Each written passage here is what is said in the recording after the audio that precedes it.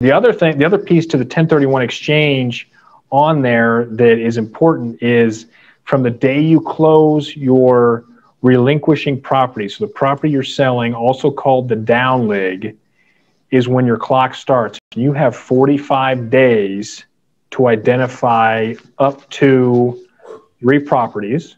You can identify up to 200% of the original sold price of your down leg.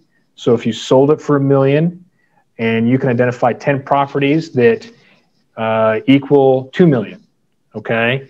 And so those are kind of the basics of it. And then from that date of close, you have 6 months to close that property out.